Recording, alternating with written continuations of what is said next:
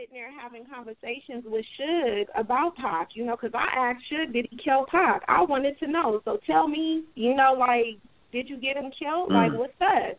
You know, we had a long talk about that, and that's why when a person asks me, I'm 100% say, I don't think Suge did it, because I asked him myself. I don't want to hear what the media say. Right.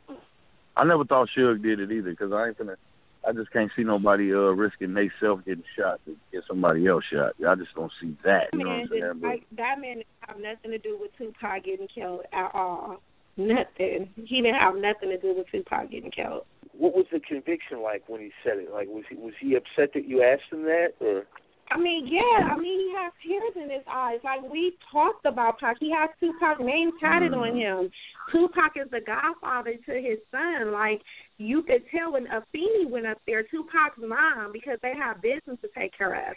And Afeni went up there, and he was like, you know, if you think I had anything to do with your son murder, if you think I didn't love Pac, then you can just leave right now. And he looked at him and was like, Suge, I know you didn't kill my son. I know you love my son. So they got along then, Suge and Afeni. I mean, you have to understand, for business, you have to have a common ground. Yeah. You know, if you're going to get things done, you have to have a common ground. That's the protocol to business.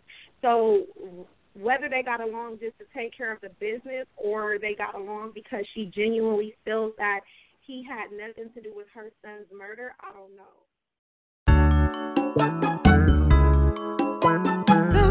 You got Crooked Eyes, the best on the West Coast. You got Hutchins, the producer. You got SKG, probably the best female rapper out there.